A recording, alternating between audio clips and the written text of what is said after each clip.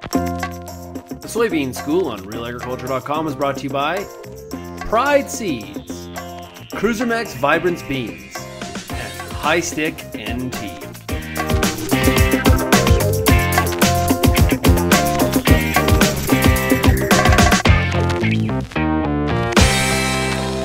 We're here at Farm Smart here in Guelph, and we're joined by Horst Bohner, OMAF soybean specialist. And Horst, you just finished up a presentation on the key components to higher yield. And let's run through some of the top components on your list, starting with variety. Yeah, absolutely. So I think it's key that we make the point right away as we're talking about how to get the highest possible yield, that we're talking here about things that we can manage, right?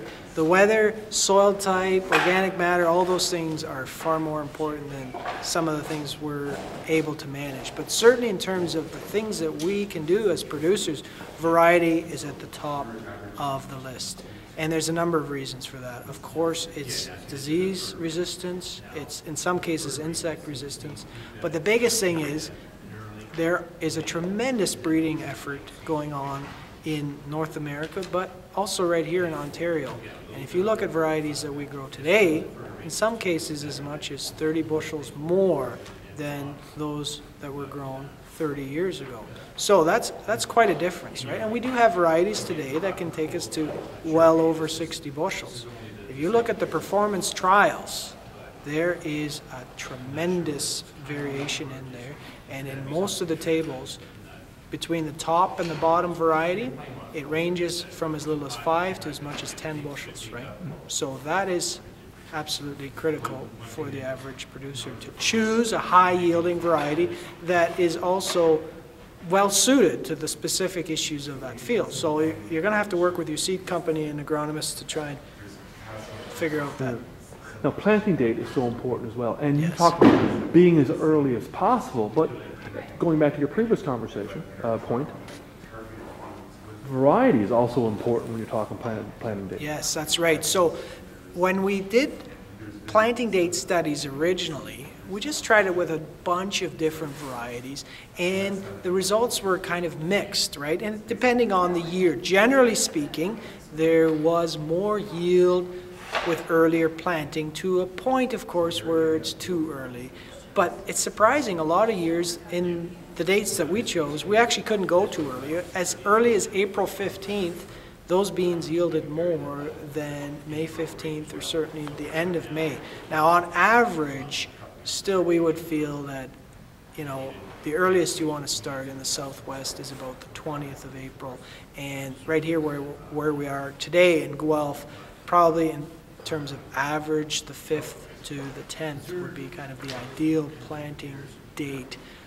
But the thing that we really think is helpful in terms of this planting date decision, if you're going to go what I'm going to call super early, you absolutely have to marry that with a longer season bean. And the reason for that is if you choose an adapted or even a short day bean and you plant it very early, it can finish too fast in the fall and you miss out on some of the potential rains in late August and September. So we've actually had in some cases reductions in yield by planting early with a short day bean. So you put the two concepts together, early planting, whatever that means in your zone, right? And generally speaking, I would say that that means the last week of April, first week of May across Ontario, along with long season bean, will provide 4 bushels more, right? Mm-hmm. Those two concepts together. And 4 bushels is nothing to sneeze at when it comes to soybeans. Number 3 on your list was crop rotation and the need for a full rotation and to get wheat into that rotation. Yeah. So the key there is to remember that soybeans are pretty hard on the ground in terms of both nutrient uptake, huge nutrient uptake, right? 40 pounds of P and 70 of K removed every time you grow a good soybean crop. That's a lot of nutrients. But not only that, they do very little to sustain soil structure or organic matter. So if you grow a lot of beans in the rotation, your soil health will decline, no question.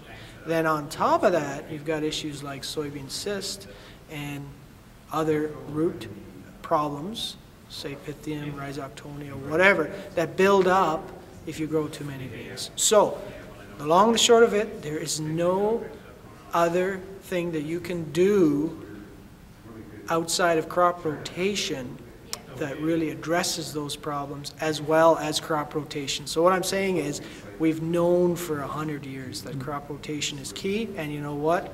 It still is. It absolutely is. And the point here, in terms of your wheat, you're absolutely right.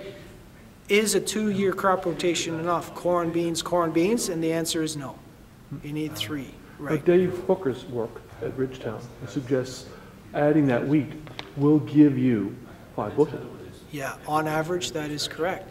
And we would say from not our data set, but from other North American work, that actually you should really, if you want 100% yield potential for soybeans, you should only grow them 1 out of 4 years, believe it or not. So that is, you know, not even achievable for a lot of us in terms of, well, what else do you grow, right? I mean, it's easy to say that, but what else are we supposed to grow? So 1 out of 3 is already not the best, right?